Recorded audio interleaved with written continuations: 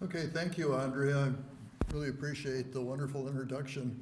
And it's really exciting to be at this real great conference. I mean, boy, you hear one talk and you say, wow, that was worth the whole thing. And then the next talk, again, it's worth the whole thing. So it's been a compounding of really nice, clear, and insightful science that's been presented. So thank you to all the speakers, too.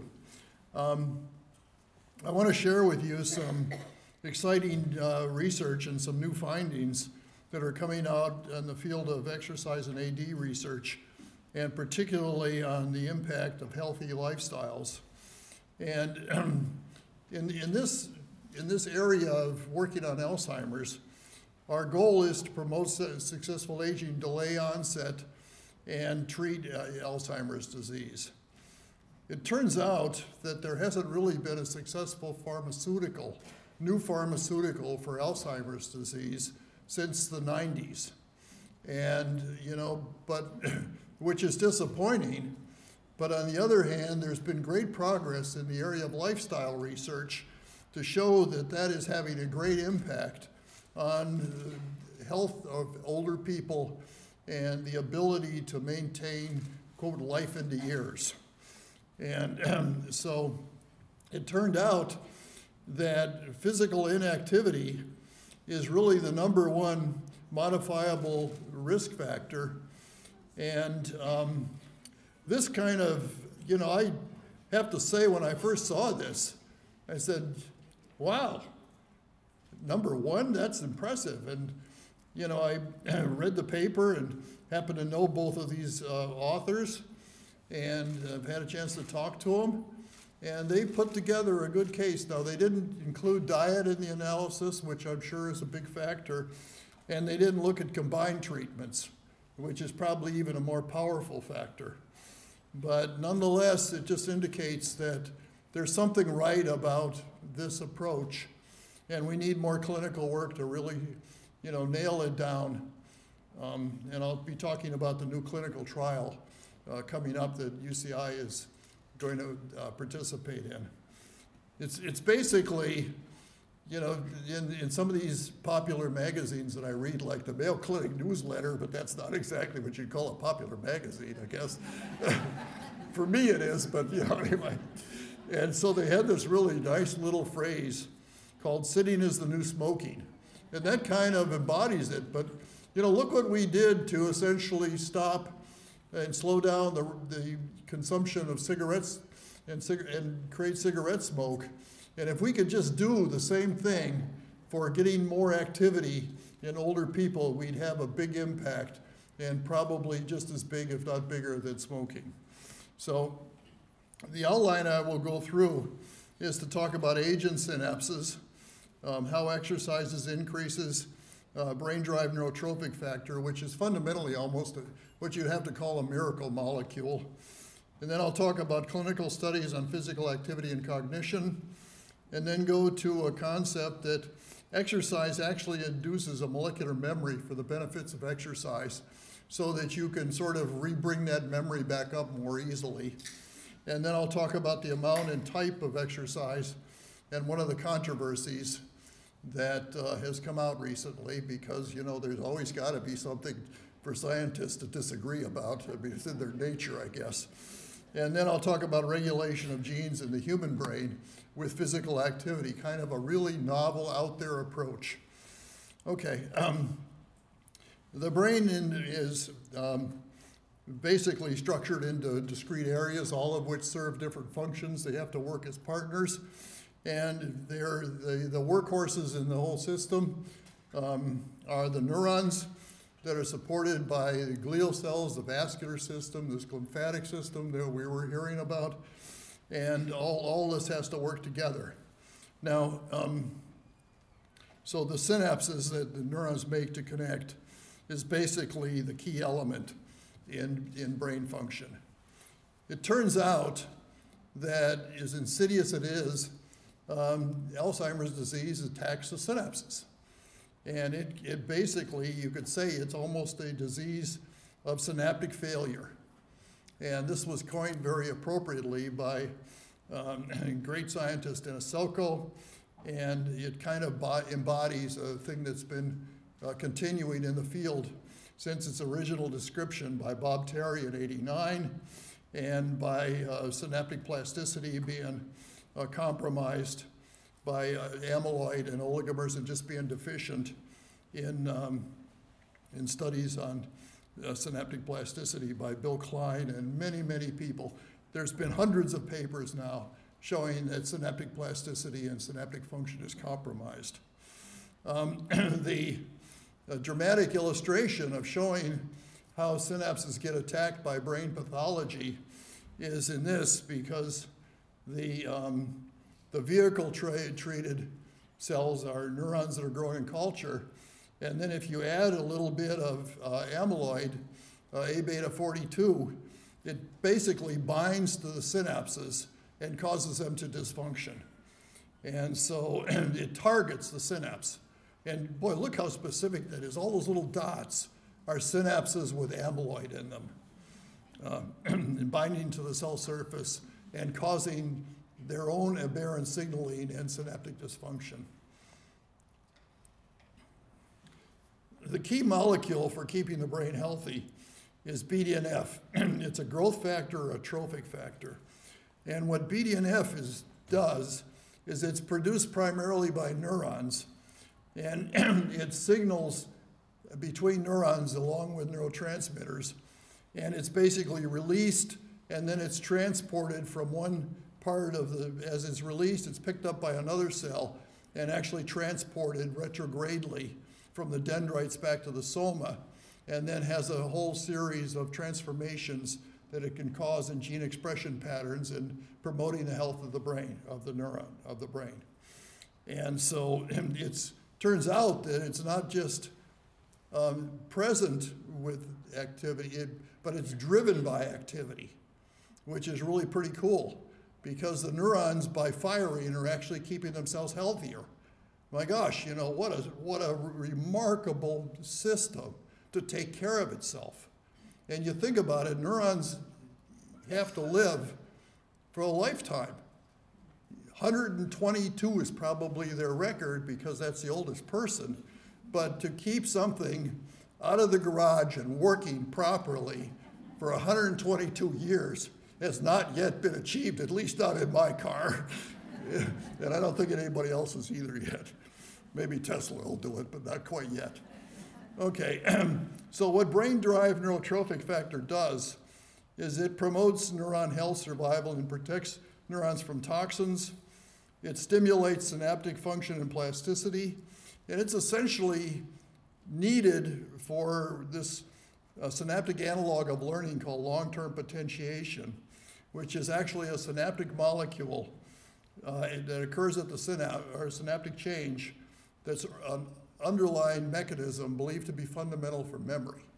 And what you do is you give the neuron a little bit of test stimulation, you then train it a little bit with another set of pulses, and then you go back again and retest it, and it remembers the fact that it had been stimulated, so that's basically synaptic memory.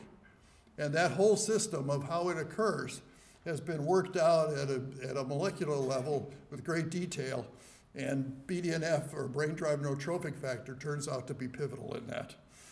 And so the problem is, you'd say, well, you know, where can I buy some? Well, the problem is it's a protein, and so it gets degraded along with all other proteins, and so it cannot be given peripherally. And infusing it in the brain isn't even feasible if it could be done neurosurgically, because it doesn't diffuse very far, and it gets degraded by the extracellular enzymes. So how can BDNF be increased in the brain? Well, that kind of puzzled me, and I thought that was a big challenge. So I said, well, you know, I'd been wondering about this observation that it seemed to be that people that were active seemed to be aging less rapidly. There was a study of the MacArthur Foundation that was published that showed that basically physical activity was associated with a slower rate of cognitive decline. And I said, wow, And this, the only thing they were looking at was more gardening and more a little occasional work, et cetera, et cetera. But what a striking finding. And I said, what the heck is that due to? And I looked in the literature and I found 2 or 3 papers on what exercise does to the brain. It was basically increased metabolism, which, you know, isn't any big surprise. So I started asking myself, well, what might it be doing?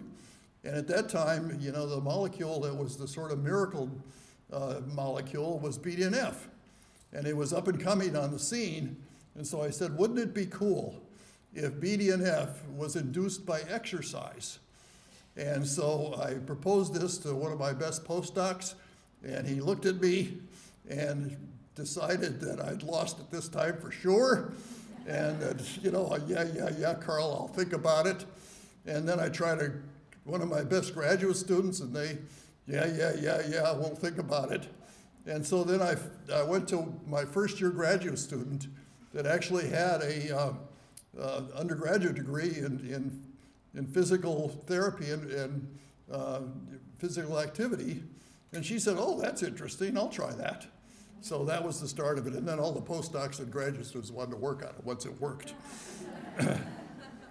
So here's what happens when an animal exercises. BDNF levels go up. They go up primarily in the hippocampus, which is the targeted area for pathology and Alzheimer's disease. And so it's pretty amazing that as a function of physical activity, and even to a degree the dose curve is increased by physical activity, but it does eventually go down if there's too much activity. So the marathon runner is probably doesn't keep going up and up and up. There's also a threshold, and I'll come back to that threshold when we talk about how much activity is probably necessary.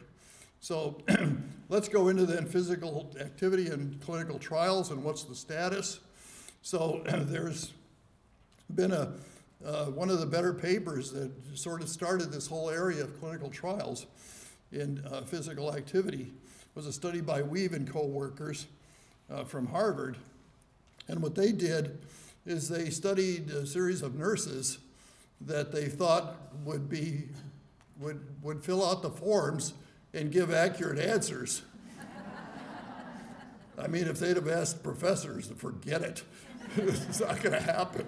Or asked most people, they'd forget it. But this was great wisdom, and they tested the reliability of the information survey by phone and in person, and they basically were in agreement. So they collected the data, and then they categorized how much activity was being done and how did that affect cognitive function. And what you can see here is that low levels, you really don't, that's pretty much not a big effect, and then it increases exponentially, virtually, at the very high levels of activity. And if you look at that, those yellow boxes, you can see running and stair climbing is at the highest level for if it's performed 1 hour a day, or 1 hour per day, and or for 1 hour period. And then moderate would be aerobic calisthenics and brisk walking, and then light, which doesn't even is below the threshold, is like just a light stroll. So a light stroll, at least for 1 hour, doesn't have much impact. Now, it could be that if you went for, 5-6 hours, then that would have an impact because this stuff does accumulate, and it would be more exertion. Okay. So there was another study. So that was sort of survey, and the first real clinical trial that got published was one carried out by Lautenschlager and colleagues. It came out in JAMA. And it was basically people with a subjective complaint of memory problems. They were assigned to home-based physical intervention or usual care, and they had an average increase in physical activity of about 110 minutes per week, or very, very little actually. And that significantly improved a global measure for cognitive function called the ADAS-Cog, which is a classic marker endpoint for clinical trials. And so that was really remarkable, that physical activity would do as well. Some of the anticholinesterases and some of the drugs like Amenda and so on don't hit any better in improving ADAS-Cog. In fact, some of them are even a little lower. So, okay. And then the other study that came in a couple of years afterwards is by a good friend and colleague of mine, Laura Baker, who studied people with MCI and mild cognitive impairment, and used an aerobic exercise intervention of 3 times per week at 45 minutes for 60 to 80% of heart rate reserve for 6 months. And that improved executive function outcomes, which we've heard about repeatedly in previous talks, and also biomarkers such as glucose utilization. So they were basically, their body chemistry was healthier. And there have been several trials, and I'll bring you some new data from Baker later on in the talk to update what's been done, just recently and reported at the International Alzheimer's meeting for the first time. So one of the issues, though, is that, regular exercise is pretty hard to do.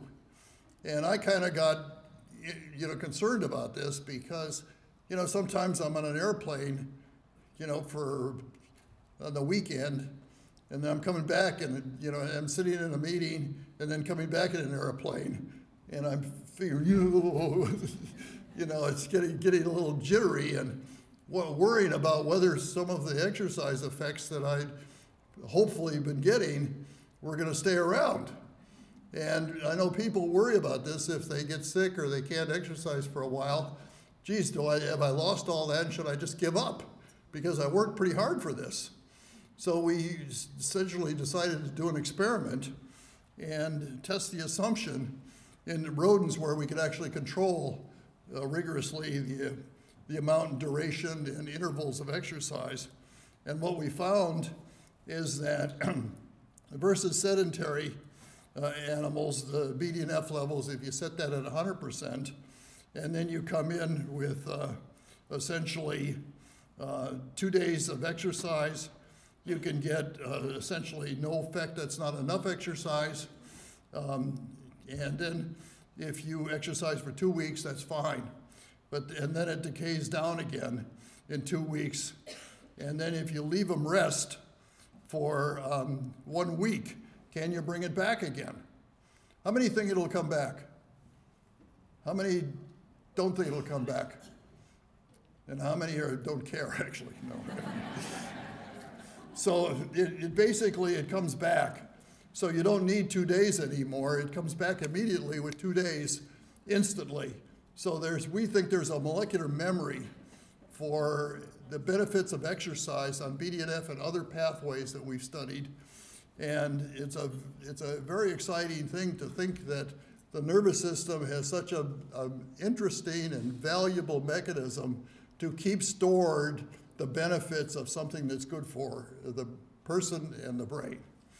And we actually just got a grant reviewed on this topic, and we'll be doing some more work exactly at this. Okay, so BDNF can be rapidly reduced by just a little bit of exercise and restore the benefits of exercise. Okay, at this juncture then, things were looking pretty good, and the importance of exercise seemed non-controversial. In fact, if I'd give a talk, people would say, oh, exercise, we know that that's good for you. So what's new? Well, it's not that simple. Science doesn't stay quiet for very long. And there was a study called the LIFE study, which came out in just 2015, about 2 months ago. And what it found is that for 1,600 people that were physically frail, cognitively normal, and were on 24 months of light to moderate exercise, it can improve it can improve physical function, that is, they become less frail. But did it improve cognition? And this was let me emphasize, this was a light to moderate physical activity, 30 minutes of walking, plus very light resistance training, maybe 2-3 pounds of weights or such. And then versus health education as a control, so there's no inactivity or anything, it was just health education. And then they measured several cognitive outcomes, digisymbol and list learning. And so what they found is there was no benefit of physical activity and intervention. Exercise dose was actually sufficient to improve physical function and reduce frailty, but not cognition. Now, why is that? Because didn't you just tell me there are all these studies that showed improvements? Well, I think there's an explanation of this. And that's that the dose of exercise was too low in terms of intensity and duration to actually register at the level of light to moderate, with only a couple hours a week. And so that looks okay, but then when I was preparing this presentation, I was showing it to Nicole Birchhoff, who I put on as an author on the paper, the abstract, that this is actually quite consistent with the Weave study, which I showed you previously, about the levels of activity and how much improvement you got on cognition. And what the Weave study showed is that 90 minutes of moderate walking only gives you 5.2 hours of activity, which is the lowest quintile in the Weave study, and it gave you the lowest benefits on cognition. So it wasn't sufficient probably it was in the low levels, and it wasn't sufficient to bolster it. So what's currently being investigated is the effects of higher doses of exercise, and that's the Weave study. As you see, we're down to down below at this level, and we need to be up around these levels. Okay, so more recent results, however, have really converged on the idea that aerobic exercise is robust and will affect many measures of brain health.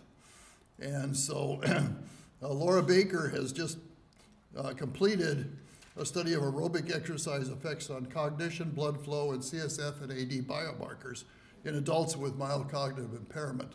These are reasonably mild cognitive impairment, not yet meeting the diagnosis of Alzheimer's disease.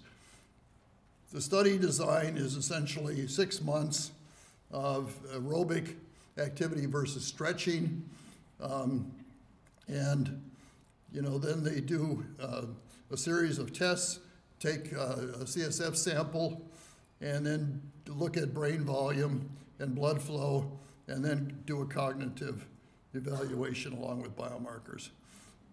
Well, one of the hallmarks in basically the onset of AD pathology that's been talked about here and is really a key pathology measure is the accumulation of tangles and phosphorylated tau. And so what happens to tau with the exercise? And so this was a breakthrough finding. Essentially, the aerobic activity actually reduced the amount of phosphorylated tau in the CSF. So what that's telling you is that aerobic activity is reducing the rate of brain pathology, not just improving cognition, but actually going to the fundamental level and reducing the accumulation of pathology. And that's a basically pivotal finding and needs to be extended and repeated. In addition to that, it increases cerebral blood flow. Relative to stretching, there's essentially more robust blood flow. So I don't know whether it's the stiffening of the vessels is a little easier, there's growth of new vessels or whatever, but the net effect is that there's better blood flow, which is essentially, again, good news. because you have to get the nutrients and the exchange of materials in and out of the brain. And what that amounts to is that it's basically both in the right and left side, and it's in multiple regions. So that's very encouraging. It also has an impact on executive function, tasks, basically a series of tests that look at frontal lobe and executive function, which is basically involved in decision-making, changing your life course, setting your goals, and essentially other sub-areas like reaction time and essentially working memory, etc. So that's pretty exciting. The data on other list learning tests and so on is still under analysis, and Laura doesn't have that completed data set yet. But while that's ongoing, okay, we need to understand the fundamental way exercise improves brain health and cognitive function. And let's shift to the molecular level and identify possible mechanisms. Okay, so what is the effect of physical activity at the gene level on the brain? And so how do synaptic gene expression change with age in the human brain? Well, we know on postmortem tissues that basically it's downhill. And so the synaptic genes decrease, and this is not good because there's just, even without dementia, you're losing some synaptic connections. So what can we do? And we'll exercise, cognitive stimulation, and social stimulation, and or basically bring those synaptic losses back again and keep the brain at a functional level, synaptically strongly connected and able to learn. So this was a dream of being able to do this. And so I was talking to a colleague of mine, David Bennett, at Rush Medical Center, and I said, David, I'm kind of interested in getting maybe some of your postmortem tissues because you've got good characterization, but do you have anything on physical activity and what else they do? And he says, oh, that's really interesting. I just happen to have a tigraphy, which basically tracks their total activity on some of these people. I said, really? Wow. We need to talk about this and work some collaboration out so we can look at some of the fundamental gene changes. And so we set up a collaboration, and I'm going to show you some of the first data that's come out of that, which we haven't even published yet, but it's submitted.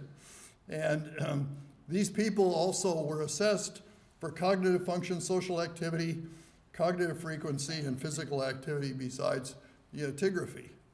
So what we did then is to use gene arrays to look at and survey the genes available, and then we could compare and see which measure of physical, social, or cognitive activity has the greatest impact on gene expression. Cognitive, social, physical are all about equal.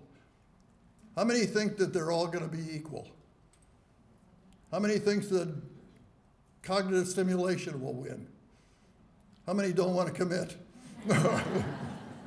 Okay. Well, the data came out much to my surprise and Nicole's surprise, and it turns out that physical activity drives hippocampal gene expression to a greater degree than cognitive or social stimulation. And so that was really basically a big surprise and kind of a cornerstone for the idea of how these lifestyles can impact the brain. Now, I'll tell you in a minute that I think these things do interact, and that once the synaptic expression is higher, that enables greater cognitive activity and stimulation and greater social activity. So it's enabling.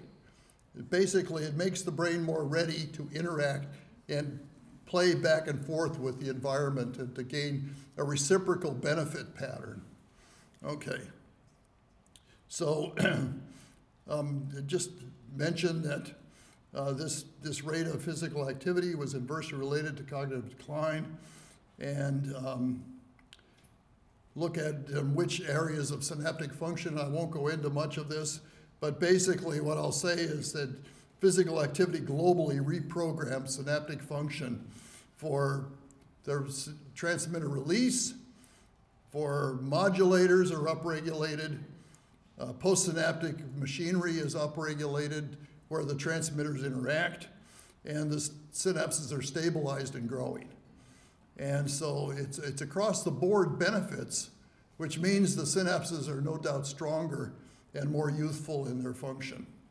And this is just an example of some of the data, but I'll skip that because I'm going to be short on time.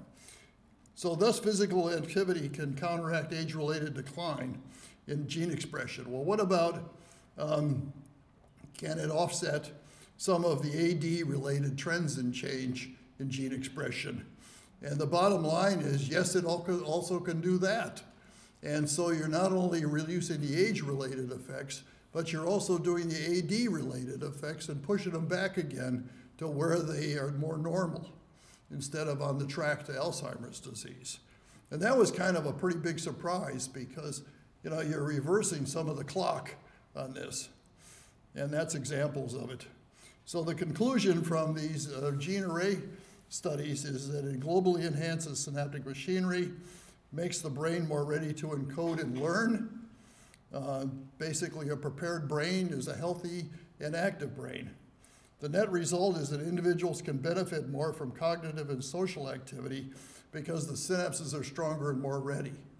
It's basically like having your car warmed up and all ready to go, and so then it performs better, and you gain, you know, essentially stronger, better driving and ease of navigation through the roadmap of life, if you will.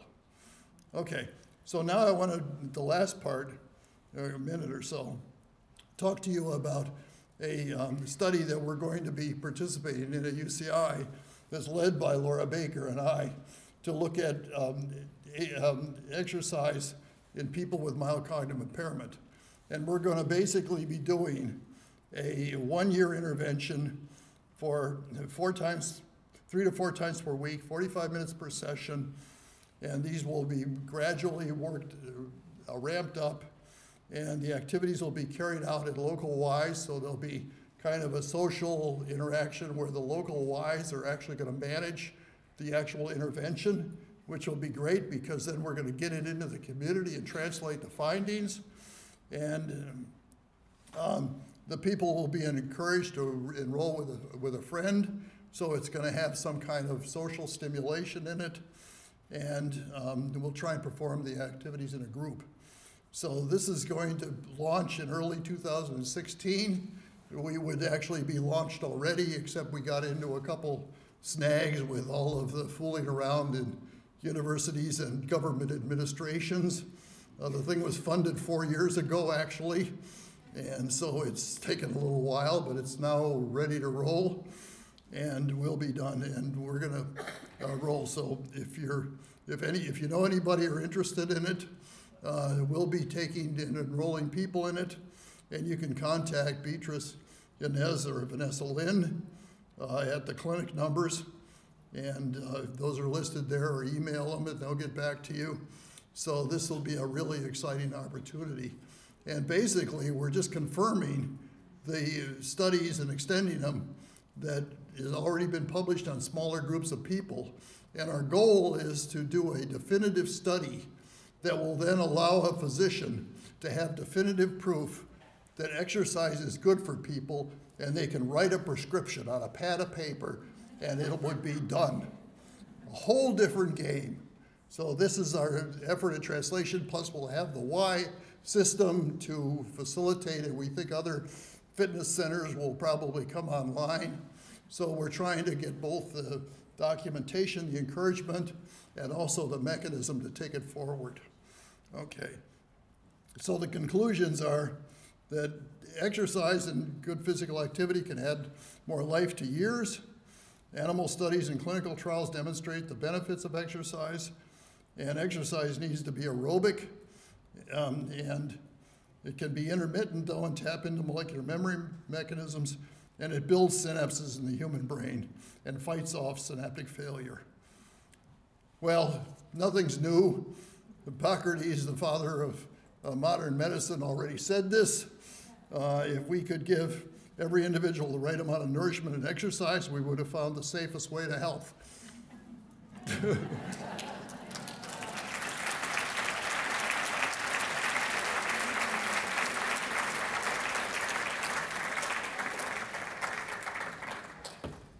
Well, I'm going to start running again. All right. Any questions? Yes, do we have a microphone up here? Or, okay, well, hang on, we'll come up to you later. Go ahead, in the back. Carl, so the deterioration of my knees from 45 years of running is why I'm losing my memory now? Could be. Try swimming. Okay, good. Yeah. So what was the physiological mechanism that you found? Was it increased blood flow, higher oxygen? Was it additional? Well, we think the cornerstone of the benefits is actually inducing BDNF and other related growth factors that I didn't talk about. And then, you know, that stimulates vessel growth, it stimulates neuron health and glial cell function. And so it's fundamentally gene expression for particular classes of growth factors. It's that simple, actually. Well, what I meant was, what happened in the body when you exercised that stimulated the growth? Well, very interesting. It turns out that the brain and the body work together. And so there is a peripheral component to it, which actually the muscles that are active send a signal to the brain to induce the growth factors and start to convert. There's also an effect directly in the brain itself on firing neurons better, and exercise actually sets up brain rhythms that are then translated into gene expression. So it's a partnership between the body and the brain. So let me follow that with one more question. Do you think stress would induce the same response? Mild stress can, but it can't be long-term stress, you know, that is prolonged and severe. But exercise is actually a mild stress. But I think it's got other benefits because it's aerobic and it really does get the system going. Way in the back over there? Yeah, my question kind of follows the guy up there. Do you have any thoughts on positive stress, eustress, and combining that with aerobic exercise being more beneficial? Well, you know, some athletics are actually a positive stress. I mean, boy, you know, you go out for a tennis match or something and, you know, you're a little stressed out, you know, at least initially. And, you know, we see it in athletes like Serena Williams is famous for essentially being a little, she has to get going before she gets so devastated. And so that's a little bit of stress involved and so on. But, you know, it's hard to know about stress. It's a whole field in itself. And, you know, be a good topic for a future talk at a conference. Do we have one over here? Okay.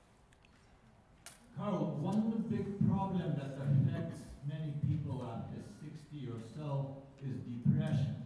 And it affects memory and cognition and everything. And I wonder if you took any steps to look into this, how that plays out? Yeah, we did a few studies ourselves, but then other people like Dumont and Yale have actually shown that exercise with particularly BDNF induction is an antidepressant. I mean, exercise is known to be an antidepressant. Now, it's not going to take care of everything, but it sometimes deals with the medically resistant forms of depression and can be used synergistically with some types of psychotropics. Up front here, Carl. Can you see any improvements in the hippocampus with these exercise programs? Yeah, believe it or not, Kirk Erickson at Penn has actually shown that a one-year exercise program can actually increase the volume of the hippocampus and stop its rate of atrophy. It's remarkable. So then that should have an effect on Alzheimer's. Right, right. And that's what's basically shown in the survey studies, but there's only one clinical trial to look at exercise in people with Alzheimer's disease, and that was only 6 months long. And basically, it wasn't long enough to see whether there's a long-term impact. But I think it's even before Alzheimer's that you want to have the protection effect of exercise. Good question. Over in the center here. I didn't see any of the Eastern exercises in your list of less aerobic exercises like Tai Chi and yoga. Have there been any studies on those? Yes, in the stretching group, but they don't seem to, at least in the published literature, have the same effect as aerobic exercise. But I wouldn't say that the bottom line is really complete yet on that. My feeling is that a lot of these things need to be combined. You know, we're still in the single modality research stage, and we need to look at exercise plus, you know, basically maybe coordination, stretch training, and other things that those things have embodied in them. Plus, we probably are going to see a revolution in medications when they're combined with exercise, be my guess. One more question back here. Sorry, I just had a question. I apologize if I missed it. What, you said that mild aerobic exercise had very little benefit. So what type of exercise and how much is recommended a week to be considered moderate or above? Well, you want to get your heart rate up, you know, to essentially 70%, you know, above baseline of heart rate reserve. And 3 to 4 times per week at about 40 minutes is adequate and certainly easy. Now, I think once the person has actually got the benefits of exercise, I think it can probably be less dose intensive, but you know, with an occasional reminder dose, but that's speculation on my part. And maybe convenience thinking, because sometimes I have to do that.